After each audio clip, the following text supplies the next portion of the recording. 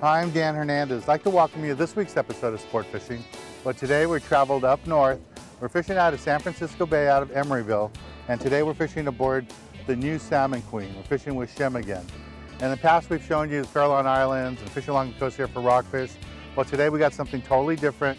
We're fishing really close to the beach, past the Golden Gate Bridge. And we're going to be drifting in here, mooching as they call it, looking for salmon hopefully, maybe some thresher sharks, a halibut or two. You never know what to expect. So stay tuned for this week's exciting episode of Sport Fishing.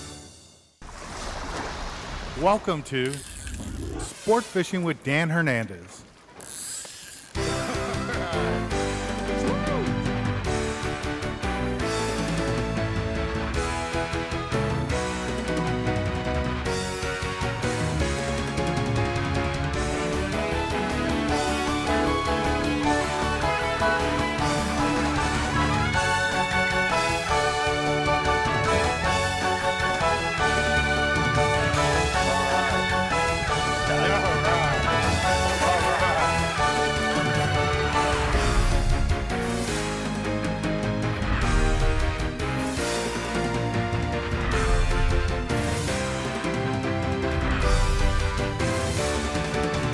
This week's episode of Sport Fishing is brought to you by Turner's Outdoorsman for all your fishing and hunting needs, by B52 Bucktails and Magic Metal Jigs, by Yamaha, reliability starts here, by Game Saver for preserving your fishing game, and by Dan Hernandez Baja Style Fish Pattern.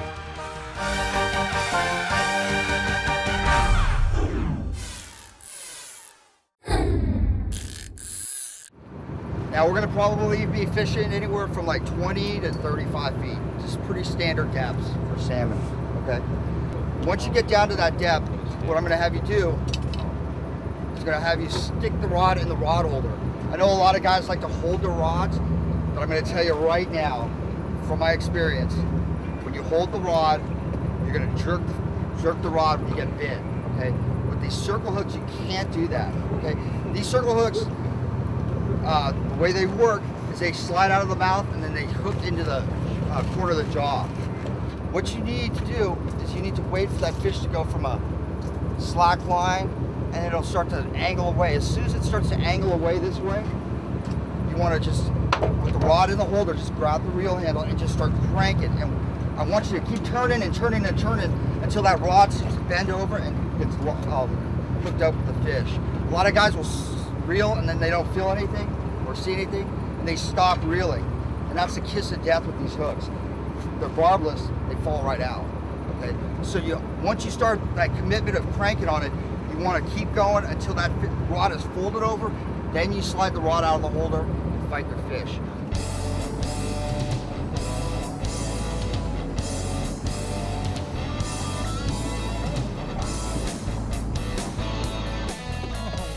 Oh, nice halibut.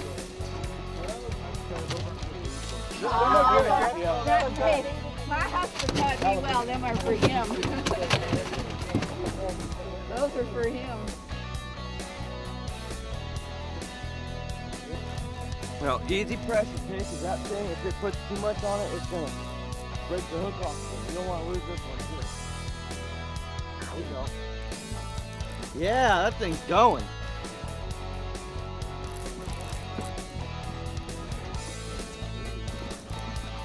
Right there. Oh, that's a big one, huh? That's a 40-pounder, huh?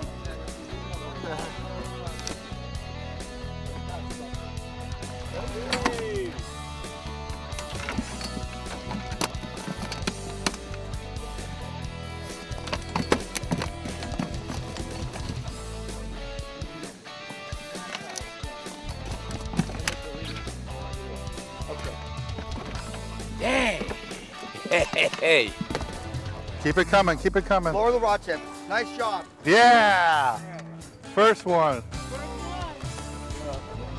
All right. He was at 30. 25. This is Ron. He just caught the first salmon of the day. Nice, beautiful fish. Congratulations, man. Yeah, thank you. Thank you. Yeah, he's just saying hello there. We got him now. We're gonna get him now. Yeah, we're gonna take a little break from the action here. And we're gonna go to the galley. We're gonna show you how to cook up one of these delicious fish we're catching today on the new Salmon Queen up here in Emeryville, California. Nice fish. This week, the galley is brought to you by Dan Hernandez Baja Style Fish Batter Mix. Great for fish and all seafood. This week in the galley, I want to show you something a little bit different. Normally when we're in the galley, we're cooking up the whole fish, showing you how to make a complete meal out of it. Well, today I just want to show you how to make a dip, and we're going to be working with smoked fish. What we're going to do is we're going to take all these ingredients, put them in one bowl, mix them up to make our dip. So we have some Dijon mustard, put that in the bowl, some celery, some sweet relish, try to just dip it in the bowl. Has some parsley, red onions. Just put it all in here. We're going to mix it all up later. Some garlic, bunch of mayonnaise. And if you like to use flavored mayonnaise, you can, but we're going to add so much to this, it's going to taste like a flavored mayonnaise. And the last one we're going to add here is some Worcestershire sauce. Just pour that right on top. And the hardest part about this whole job is just blending this all up. We're just going to mix this all up really good. And once we have this nice and blended, you just do it by hand. You don't need to use any equipment or anything. This is a fun dish you can do on the boat. And you can do this on the boat, just have everything prepared, and all you have to do is just add it together like I'm doing here. Okay, now at this point all we want to do is add some fish. And this is smoked salmon that I had done for me. And caught this up in Alaska.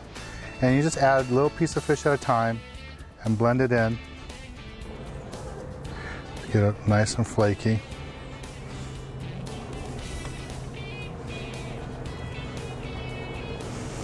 And you just mix it all up really well. Now this looks pretty good. Now what I'm going to do is just add a tiny bit more salmon to it. There we go.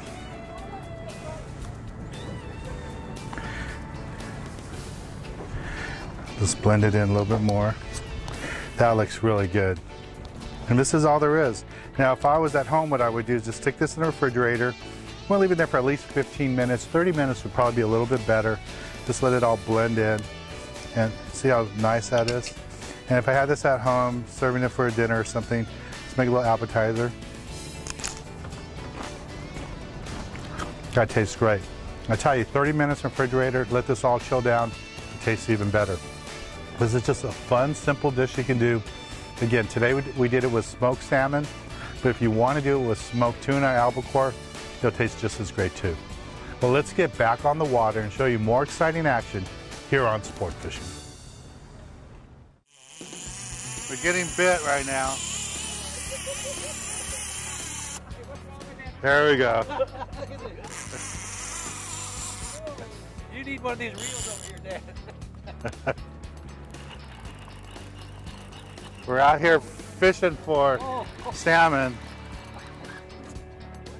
We're out here fishing for salmon, but there's a lot of threshers around. So busted it off. So I had this rod out there with a light leader on there and a little shark leader, but the shark leader I had was only like 40 pounds, and he probably ate it. So we need a heavier leader. What they say in Jaws, we might need a bigger boat. Well, we don't need a bigger boat, we just need heavier leaders. We're not fishing, nobody brought wire leaders. Nobody was prepared for sharks. And there's just a lot of sharks here today. I think we already have like 7 or 8 on the boat, and we've lost over 10 of them. All right, well, we'll be back. Take a little break from the action here. Yeah, that's what he did. He just broke through there at the little snap swivel.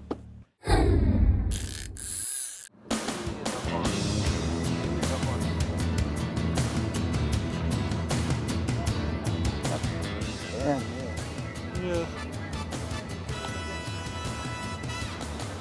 Stand right here, that's cool.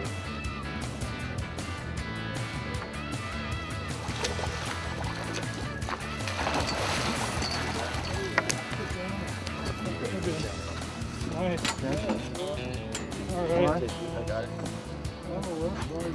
Yeah. Okay, there you go.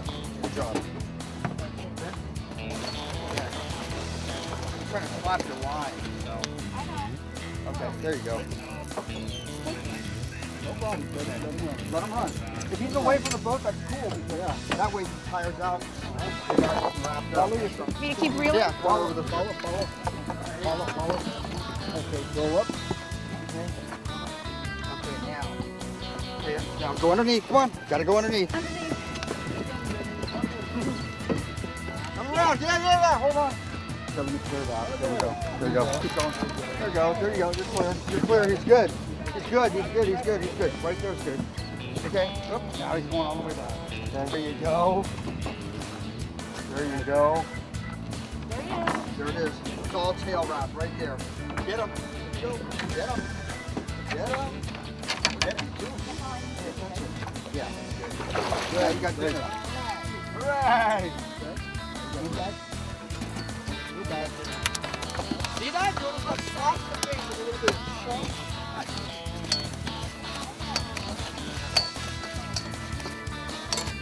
Sorry, stop that.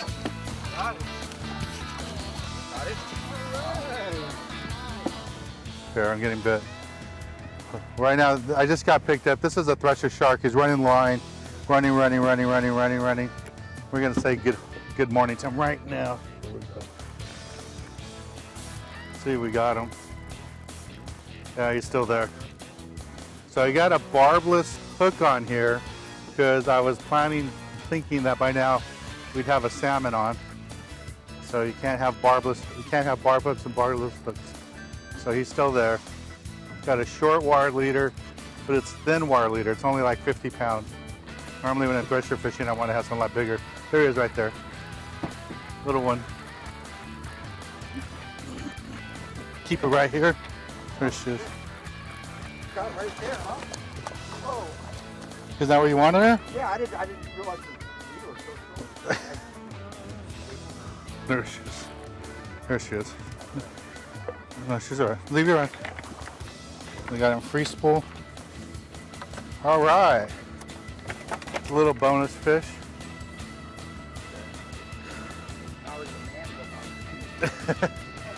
So a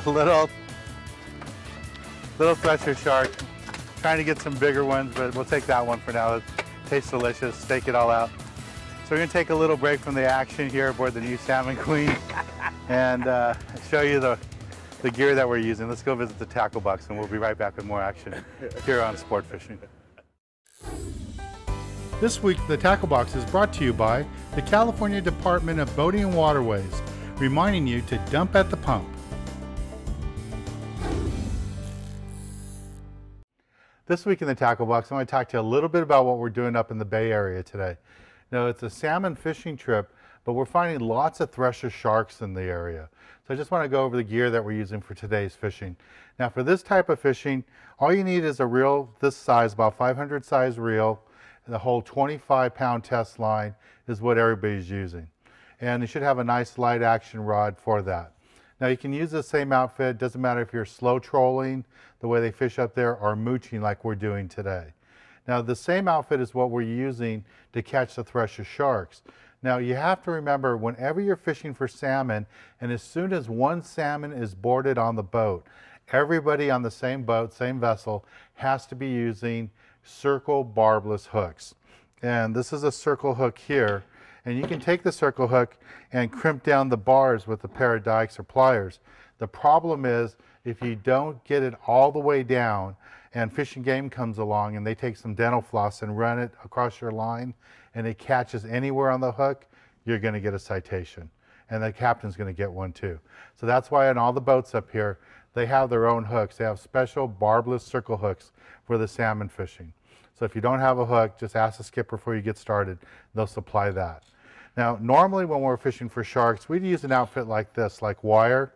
So what you can do, if you want to target sharks after a salmon's caught, you can bring some wire with you, but you're going to have to change the hook. You're going to have to use the same hook that everybody else is using, a barbless circle hook. And a hook like this with any sort of barb, doesn't matter what style it is, will be illegal to use once there's a salmon on the boat. So that's the tackle we're using today. Little safety info so you don't get a citation on fishing up here during salmon season. Doesn't matter what kind of species of fish you're going for. Even if you decide to go for rockfish later in the day, you're still going to have to fish the barbless circle hook in that situation. Well, let's get back on the water and show you more exciting action right here on Sport Fishing. All right, Sam, let's get this guy. Okay. There he is, there's leader.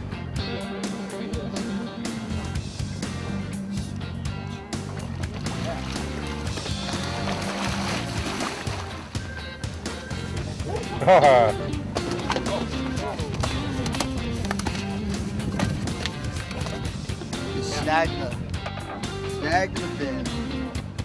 There you go.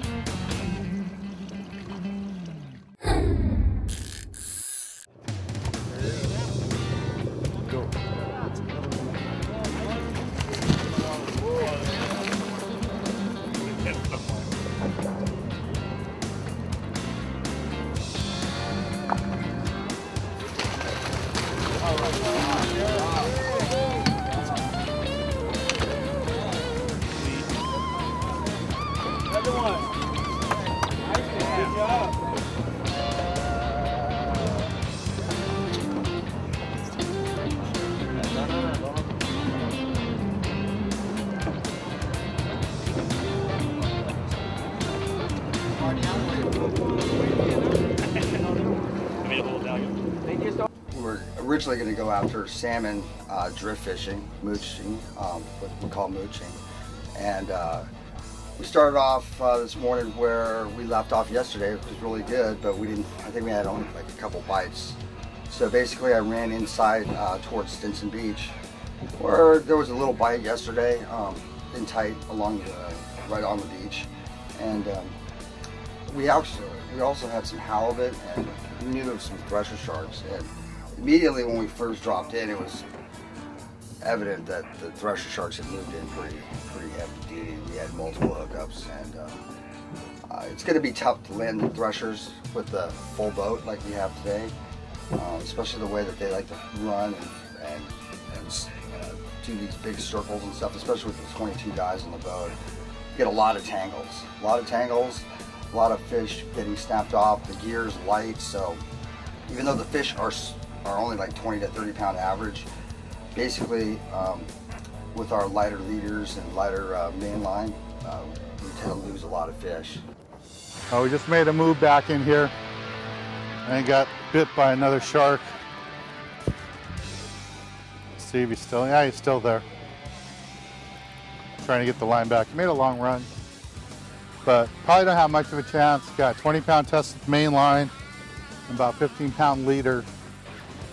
So unless I got really lucky and he just has on the corner of his jaw, but he could just wipe the line with his tail and be over. So we're just gonna take our time, see if we can get him up a little bit.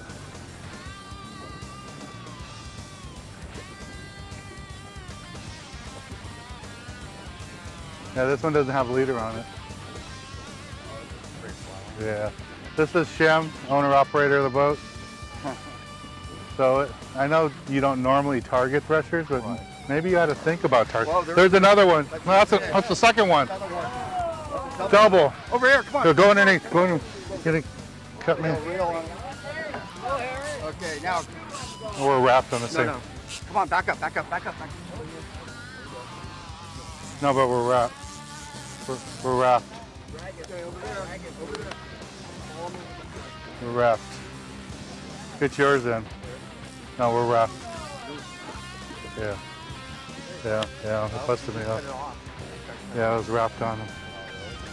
Yeah. No chance that. Yeah. That's a different one. Yeah, that's a different fish. It's a different fish. Take your clicker off. Okay.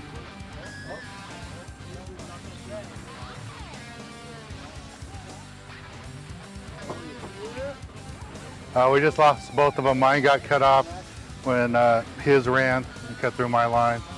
And Harry lost his and just bait through it. So that's part of this. We're not prepared for shark fishing. came to fish for salmon and for rockfish. We don't have any wire leaders, so that's going to happen. But we've been lucky so far today. We got a bunch of sharks on the boat. Just fish that were just hooked correctly, and we just got really lucky. All right, we're going to take a little break from the action here aboard the new Salmon Queen. When we return, I'll be giving you this week's tip of the week.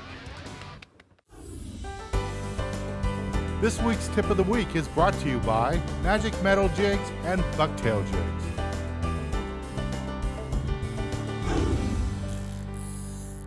For this week's tip of the week, I want to talk to you a little bit about what happened on this trip. You know, we came up here not really knowing what to expect. In the past, when we fished out of Emeryville, we caught lots of rockfish, lingcod, but we've never experienced the salmon fishing or even knew that there was good numbers of thresher sharks up here.